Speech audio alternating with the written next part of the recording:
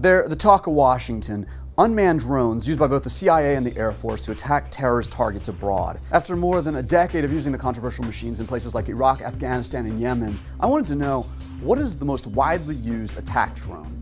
The short answer, according to the US Air Force, this is the weapon that since 2007 has become its standard bearer in the sky, the MQ9 Reaper, built by General Atomics. The Air Force has around 100 of them. The CIA, a smaller, undisclosed number.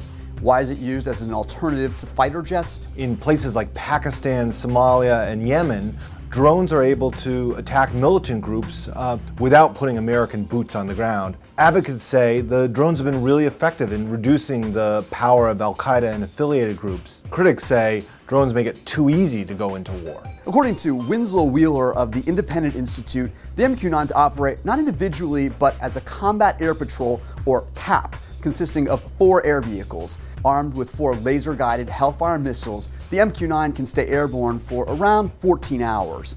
The drone is 36 feet long and has a 66-foot wingspan. Cruising speed, 230 miles per hour.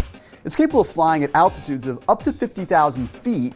Most commercial jetliners fly at between 40 and 50,000 feet. However, according to Wheeler, the MQ-9 typically operates around 10,000 feet to get better camera resolution.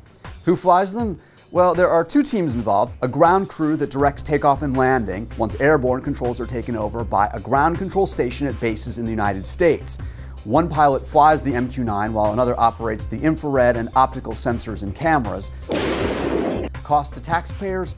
A kit consisting of 4 MQ-9s costs, according to Wheeler's calculations, $60 million. That compares to over $100 million for each of the new F-35 Joint Strike Fighters. So the short answer, the MQ-9 is today's most used armed drone, and more are on the way, bringing the fleet to an expected 400 MQ-9s. Want the short answer to one of your questions? Tweet me at Jason Bellini.